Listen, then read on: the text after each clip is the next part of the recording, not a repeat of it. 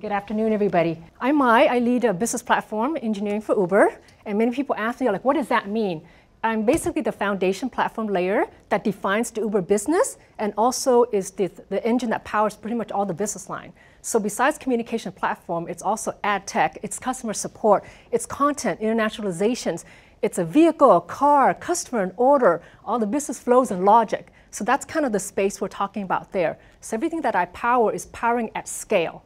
Okay, and so the business lines that you see there is what you see of what Uber, everybody recognizes the ride-sharing business. It's what Uber's mostly known for. And since then, we've also now moved into Uber Eats, delivering food, and then Uber Rush, packaging, and then freight for shipping. And the autonomous cars we have, and then we recently announced Elevate for airplanes, and then we also have Auto for trucking, and then a bunch of other experiment things that we're running, such as Uber Family and things like that. Okay, so that's kind of the Uber business. So we are in 73 countries, over 450 cities, 12,000 employees now. I remember when I interviewed and then 4 weeks later I showed up to work, I think 3,000 people showed up as well. So I went to orientation, I was like, oh my God. I thought orientation at Microsoft was big, but I had not seen Uber until then. It took us about 5 years to get to our first 1 billion trip, and 6 months after that we made 2 billion. So we're still growing quite a bit. Our mission, transportation as reliable as water for everyone, everywhere. So we want to make sure if you want to move anything from point A to point B, we will do it for you in any mechanism that is available in the most fastest and efficient way as possible. Okay? And so what do we have challenges at scale? So even if you look at all those metrics, Uber's still in a very early stages of growth in all of our business lines, right, including our ride-sharing business. And then what we experience is like, no matter what we build, especially for me in platforms, is every time we get to a new product, a line, where we're going to grow next in the different cities or markets, it's expected that the business, the technology, and the operation to scale as fast as possible. And at the same time, too, is that we already have tens upon millions of riders and partners already on the platform, so then you have to add on top of that. And so everything that I build, I'm always expected to immediately think about what is your plan, Mai, to double, triple, quadruple the scale to be able to support this, because we're heading there, okay? And so it's funny, it's at Uber, we often talk about, yeah, like 1 year being at Uber is sort of like 1 dog year, right? And so, you know, and next month for me will be 1 year at Uber, and I have to say that's, you know, it's true in many ways. I mean, I run pretty fast, but Uber runs fast, right? Because of the pace of the growth and the demand of technology in the organization. Okay? So what are some of our design principles? So things that I think about when I have to deliver this from a platform foundation perspective, right? Platform, platform, platform. I unify everything, right? At the beginning when Uber was small and all the business line was exploding, we're in every city, everything was like point solution. Build, run, fast as possible. But over time, it doesn't scale and it's not efficient. And so point solutions will get you that personalization that gets you easier to adapt, but over time with the growth, it doesn't work. So I've been spending a lot of my time at Uber in my first year now, just looking at how do we do better, building platform, re-architecting, right? Finding all those points that I can actually improve little by little from an engine perspective, moving that forward, but at the same time, I also have to make sure I move the business forward as well. So it's always a balance. We have everything, for, as I mentioned before, it's like we look at support and support hubs, getting that customization that is local and regionalized, right, to the preferences, local laws, regulations. It's different in every market, in every region, and every city sometimes. We actually have to go down to really granular level to make sure we meet all the local laws. And then we look about where Uber is. One of the things I always think about, where we all are at in every channel you can actually think of, right? Because our customers will be found everywhere. So I have to always consider, where are they? What are they doing? Right? And so many people, although we automate everything and everything, you know, you don't have to show up in person, in many cultures, they still like to be in person. And so you have to have all these centers and support that I build dashboards for and all the things for the agent, your tools that they use is because people like to just see you in person. They like to have that personal touch. So no matter how much you automate, you still have to do things that are just manual or in person. And then, as I mentioned before, all the mechanism means where the customers can be found, where our partners live, and how they expect to be communicated is all the channels that we actually have to then support and provide for. And in all of our content, we try to personalize everything because people speak differently. They expect the design, the style to meet their culture, right? The way they see and understand information. So everything that we do in the content, we always have a base of what we want to do because we want to make sure Uber's one experience. No matter where in your world the app comes up and you get Uber at the same time, but we have to then add on the next layer to also customize, and then you add on the legal and all that stuff afterwards. Other things that I think about of all the channels and mechanisms and means where our customers interact with us and we also interact with them is we want to make sure that it's customized, right? Because a ride-sharing experience is very different than delivering a package in terms of safety, security, and fraud, which is very different than Uber Eats, where you actually have multiple restaurants, multiple trips, multiple drop-offs, right? So the flows and the experience and the demand of the definition of how I build a platform is different, right? And then, because the complexity in the business is not just the engineering. Sometimes I always tell people, it's like, the engineering, the tech is actually easy. It's the people that's hard, right? Your customers, their demand, their moods, it's hard. And so in a lot of things we do, we have to make sure the experience is easy to understand, easy to consume. It makes logical sense and flow that meets that culture, that region. Right? And then also speaking in the ways that they expect to be speaking or be spoken to. And then we try to measure a lot of these things because when you customize so much, you have to know, it's like, did you overdo it? So measuring that, did your customers, are they happy with what you delivered? Did they fall off somewhere in the funnel, in the flow? What was their feedback? So we measure a lot of these things to try to refine and get better and better. And everything that we do, as I mentioned before, is like we automate. And so manual, we try to do is only the exception, right? So I try to automate everything that I build, whether it's dashboards, solutions for the agents, communications for all the customers. And so routing is very important, both within Uber support internally and also our customers coming in, right? Making sure that we route you efficiently.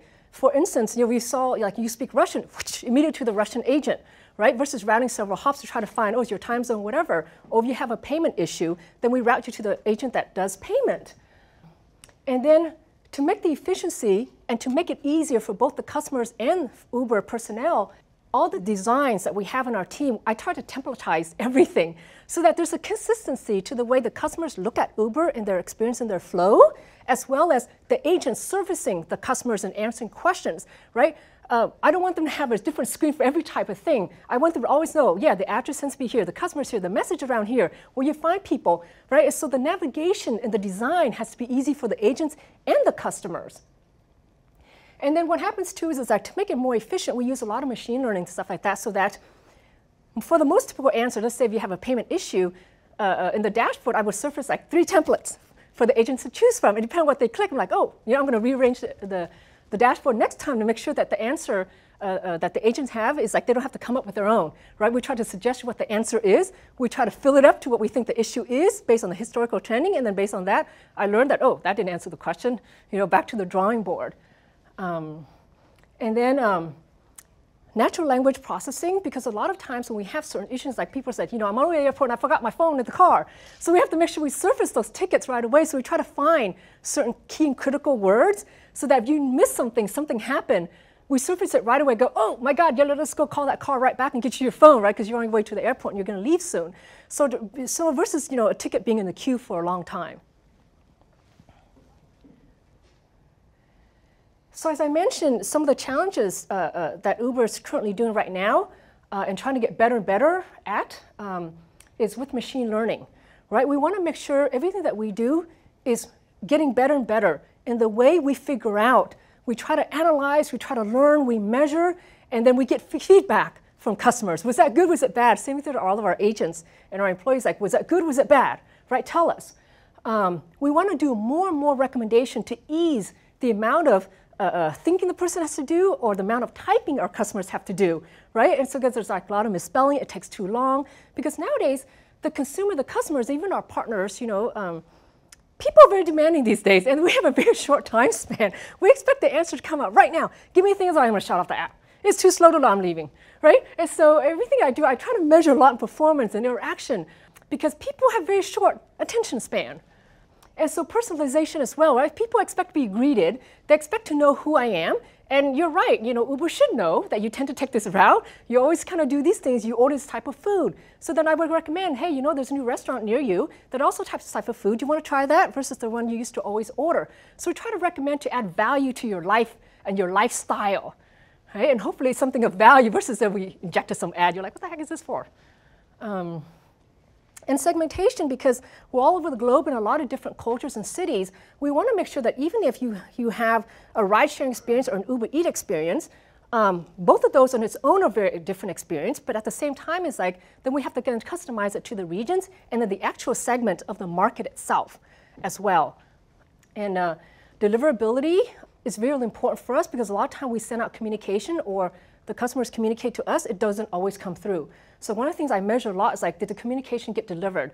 Was there a lot of errors? What was the speed of the delivery, right? Because I want to make sure that the interaction is just as if you're talking to a person, right? It just bounces back and forth versus there shouldn't be some sort of weird time lag. And then automation. I don't think I could ever say that enough, even to my own engineering teams. Automate, right? To ease the mistakes, to make it simpler, to make it a lot faster. We want to always automate and then to learn from it. And so with machine learning, we've gotten better at recommendation. We've gotten better in terms of answering people's questions and based on the questions of the problems that they have. Because a lot of times people come, we have all kinds of questions. Whether you're a driver, you're stuck in some sign-up flow, you're a rider who your pickup didn't come, or your route was sort of weird, so your driver took some weird route, or what happened to my food, the box got crushed, right? So every one of those things, I always have to make sure that there's so many possible routes and funnels and flows that I have to make sure that I'm routing most efficient possible to get you okay, the car will come back with the next set of food, the rest has already been told, right? So you don't have to wait for your dinner load too, much longer. So a lot of things for the future, right? Uber's got much better many things that we do, but we still have long ways to go in many ways. And looking at our customers, they're changing so much all the time, everywhere. So we want to make sure that one of the things we look at is all the various channel mechanism and means. Where are my customers? Where did they move to? Where did they go? What are they feeling? What are they doing when they interact with us? And when we interact with them? And how do we do better, right? Because just because I give you an answer, maybe too short, maybe too long, you don't have that much time. So looking at and really understanding our customer experience. And not only understanding our customer experience, but understanding where they live and how they move through the flow, right? It's understand the true life cycle of your customer. I remember when I first did Uber a long time ago, I was on a business trip in Atlanta. And so, that was the first time I used the Uber ride share, and it would turn great. And after that, I used it. But Uber didn't realize that I don't live in Atlanta. They kept sending me advertising stuff. I said, if I lived in Atlanta, I'm like, did they not notice I don't live in Atlanta? I went to the airport and I never used it again. That means I'm not there, right? And so really understanding, and then later on I used Uber Eats. I started ordering food for my kids, and they kept sending me the advertisement in Atlanta. And I'm like, hello, I live in San Francisco area. Don't send me advertising for food in Atlanta. And so really understanding your customers, where are they, right? And putting the two funnels together. So that's what we're doing a lot now. It's like across all the channels, the domains and the devices, and the business of where Uber is and all over the world, trying to understand it's actually the same customer. Because everybody's so mobile now, and we use whatever means, social network, whatever, to get to Uber. Or you might have gotten a referral link from your friends and family, or you went through some coupon that you saw. We have to be able to understand that and know that, oh, it's you, and then to add you value by knowing what happens next. And the same thing, too, is like a lot of times, too, within all of our partners or many of our customers is that we also want to know is like, if you want to sign up to drive, well then we should be able to tell you, hey, there's like 5 steps to it. You're in step number 2. Are you stuck? Let me now help you right away. And there's 3 more things. Are you good to go? Otherwise, let me go tell you, or let me try to do as much as you can to move you to it, then you should be done. And then what we're also doing a lot now is building user graphs.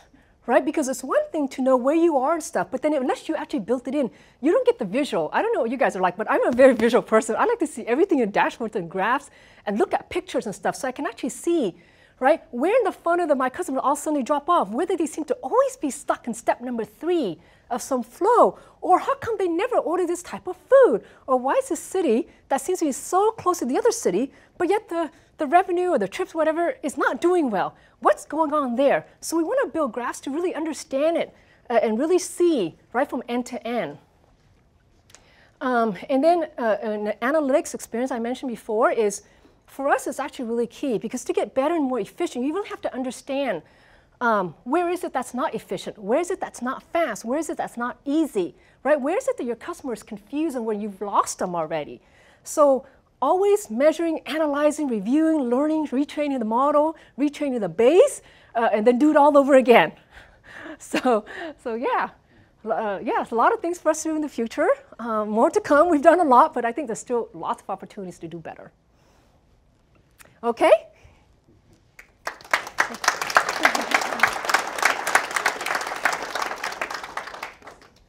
Yes? So you mentioned about the delivery. It's very important to track the delivery. Can you just elaborate what tools or what mechanisms are in place in Uber to track the delivery, like the messages going back and forth? Yeah. So absolutely. So if it's within our own platform, we measure.